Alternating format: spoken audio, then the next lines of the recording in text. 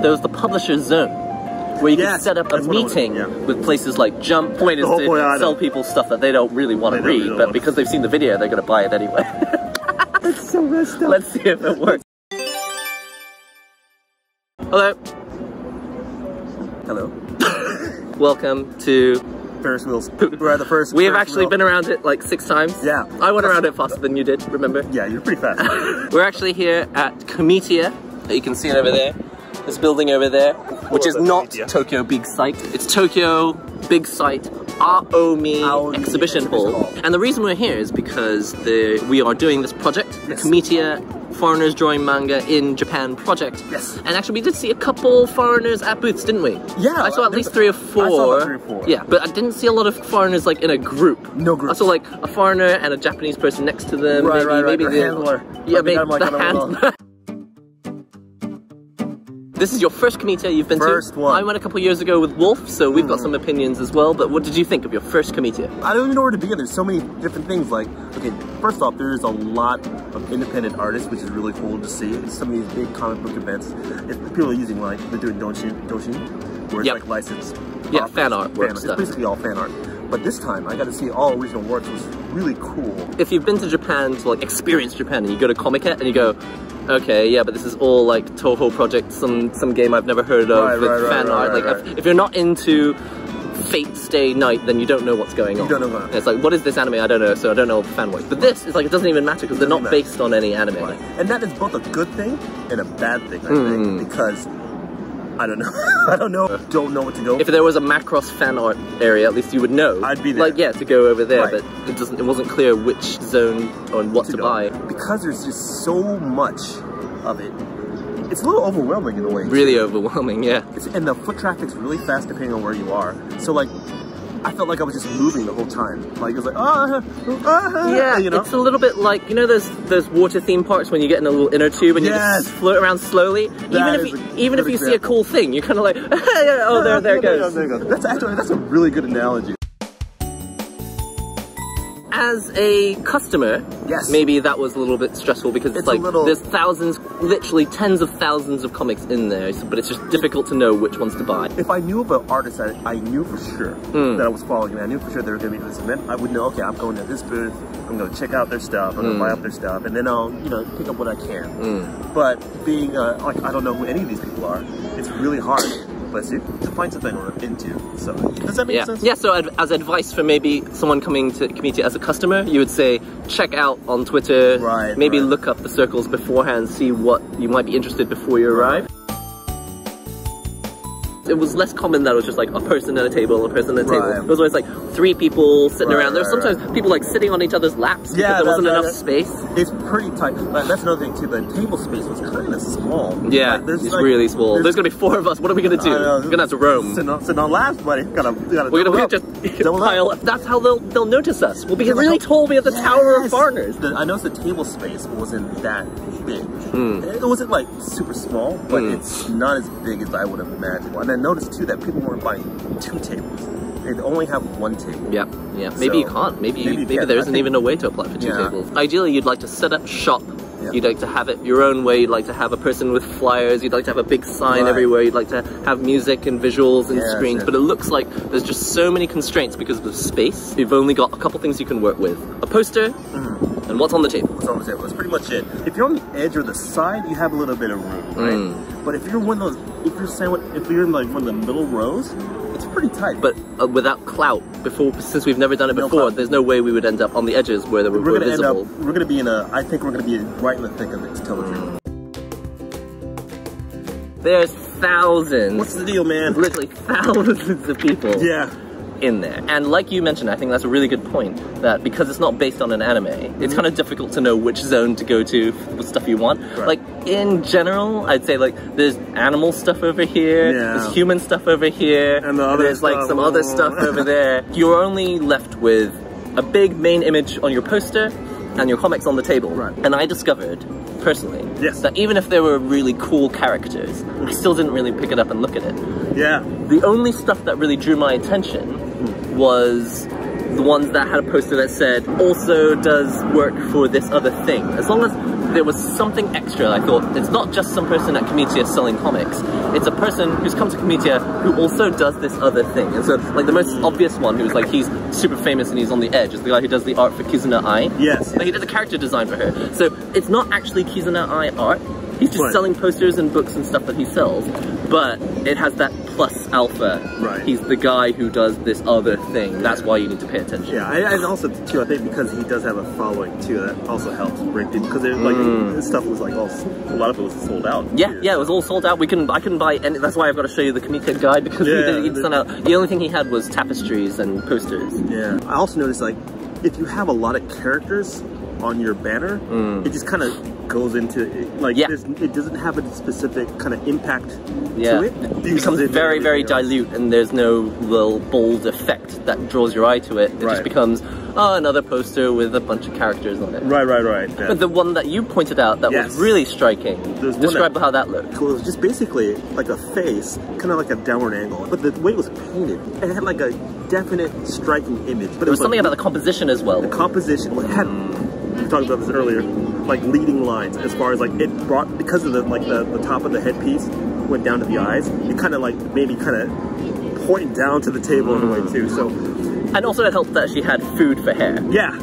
Right there in the middle, and it was just striking. It led my eyes right to the character. And that was at a point where we had seen thousands by that point. So much, so our eyes have already been kind of blown out. I was glazing over. I was like, there's like a million of these things. More big eyes. The thing is, they were all fantastic looking as well. Yeah, that's another thing. So many fantastic looking things. It wasn't a question of, oh, I can't find anything that I like. It's like, well, I could probably like any of these things, but if I stop and look at them, I won't see all the others. Right. There's like a term for that, where like there's too many things to choose from. Stasis? No, option stasis? It's like an abundance of something. Yeah, there's like there's a word for it, there's a saying for it. Option paralysis? Yeah, analysis, paralysis by analysis.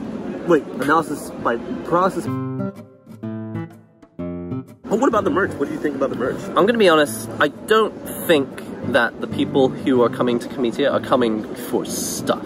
I think they want comics. I thought it was quite cool when there was a booth that had like postcards and stickers and keychains, but really it was 98.5% just people with book-shaped comics. And I think that I didn't see keychains flying off the shelf or anything. Question, did you see, I know that people, of course people were buying comics. I don't know if it was the time of day. Did you see a lot of people actually making purchases? Because there were a lot of really, that's true. I mean, I did see people buying stuff, but I didn't see like, you know, like people like, I think it might have been the time of day. It might be the time of day. That's why I'm kind of curious. I think, like you say, I think people do their research. They find exactly what circle it is they want to go and buy, and then they'll show up at 11, because we went in around midday, well, it was like 1:30. There is selling happening, but maybe it's just the wrong time of day. It's only Sunday, right? It's only one day. It's only one day. Okay, but it happens 4 times a year. Okay, Comic-Con's like 3 days long, but it happens twice a year. Not only did we see people selling their own comics, there was the publisher's zone, where you could set up a meeting with places like Jump, and that's the only name I can remember, but there were about 55 companies. Yeah, that was really cool to see. And if you can, if you have really good eyes, you can kind of see what people are showing as their work. Yeah, you could peer over it, and you could see like what kind of quality of work they were showing to these editors. And that was just mind-blowing. Cool. What I noticed at the publishing area was I would pick up published manga. So they had examples of stuff that they normally publish, and leafed through it. And I was like, you know what?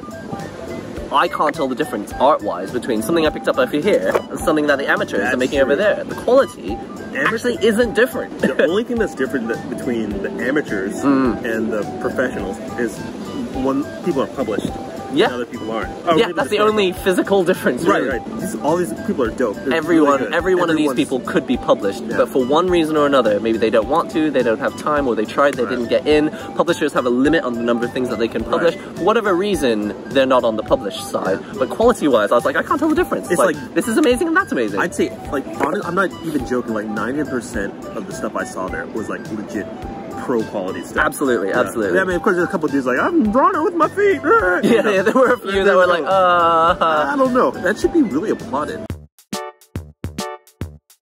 thing that's kind of making me rethink my whole thing about manga and all stuff too. It's like you need some sort of it factor. I don't know if that's the thing. Interesting. When I first came, I was also kind of like, okay, I need to find out what do people like. They seem to like girls and they like to have tanks, and so if we put them together, it looks like we're gonna have this magical combination and we'll sell like hotcakes. But this second time that I'm coming now, I'm starting to think it's more like, I think people are not thinking about the marketing at all. They're just making what they like, and if they sell it to people who also like it, then they consider that a success.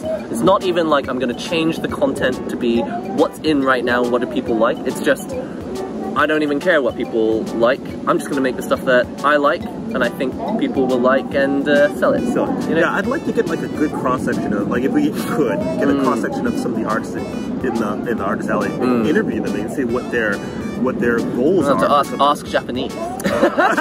We maybe could, because when we've got a table, we'll be able to socialize with people around us, and we've got Ask Japanese Kathy Cat at our table, so she'll probably be able to freely interview people while we're there. I really feel like I changed my stance. From before, I used to think, I would strategize of like, what is the manga that people want to read? What is really buzzing and what's really gonna work and succeed? And then I came here and I think, their idea of success is completely different to what mine was. It was like, their idea of success is selling to people who appreciate the stuff that they appreciate. Okay, I have a devil's advocate. Go for it, go for it. Is that the reason why you think that some of them are pro and some of them aren't pro? Absolutely, absolutely. I think, for example, Uchida, who shows up on our channel, she really likes cyberpunk, but she knows that cyberpunk is not a thing right now. It's not happening.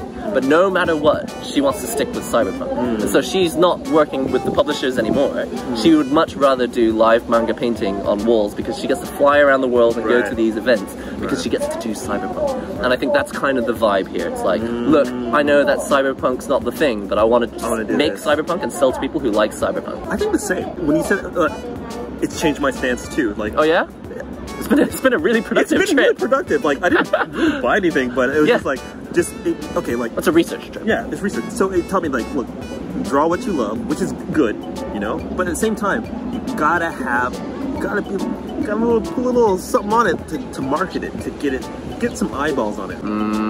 I know exactly what you mean. Hopefully, you get a chance to do what you want, as opposed to, okay, I'm going to conform now, I'm going to do what everybody else wants, and hopefully they'll do it. It's like, no, do what you want, but I'm going to put that energy maybe in trying to get different ways for people to see your art. Not saying I had that firecrackers going off or nothing like that. Maybe we actually have the same view on it, but maybe you come out with slightly different outcomes. Yeah, and that's fine. What I'm kind of thinking, it sounds like you're saying, is they can do whatever they want and just sell to the people that they want. But it's almost like there's just a bit of wasted potential. If they did a little bit more pizzazz and a bit more marketing, and then they could actually be reaching even more of those people that they're trying to reach. That's pretty and I think that's, that was really true, I think. Yeah, because like, they're so talented. I think because like we're coming at a little bit of Western. Oh yeah, of course. View, right? So we're a little bit more proactive. You know what I mean? We're like, okay, look, I'm gonna make you look at me. Yeah, you know what I mean? As opposed to like kind of wash up. I hope somebody, takes the time. We're not shy. You know what I mean? You know, we're pretty. We're not introverts by comparison. Yeah. When I was studying music, it was an interesting topic that they would always talk about. Composers are people who like to be seen by hundreds of thousands at concerts. Okay. But when they're doing composition, they like to be in their room away from everyone. So they're like introverts who want to be extroverts. Oh, and I think it's kind of like what it's like to be a comic artist. It's like, I want thousands of millions of people to read my stuff, but I also want no one to see me, and I want to kind of I just want to stay in my bedroom and do it. Yeah. So it's like we're dealing with this duality of being an introvert and extrovert at the same time, and that's what it's like. Existential crisis right there. Hopefully we can get the balance right, because if we go too far, we'll be like, look at me, look at me, look at me. They'll be like, oh look, the foreign table's making noise again. Right. I mean, of course, you can do it. You can do it tastefully. You know, it's not so much about being loud. I know what you mean, because right now, looking through the tables, it's basically a bunch of tables, and the comic is on the table, and we just wait. We just wait until the money comes in. There's gotta be something more that we can do. There's gotta be something. I did see some people, they had their iPads up with video reels. And one thing that we did notice, a few people were drawing on their iPads. Yeah. But they didn't have it mirrored on the front, so we couldn't see what they were drawing. And I think that'd be kind of good. I think it's a shame, isn't it? What if we drew stuff for people that were coming through? I don't know if people get mad that you might be causing a traffic jam. Check the regulations and see if that's possible. Just, you have to break that kind of, there's like an invisible wall.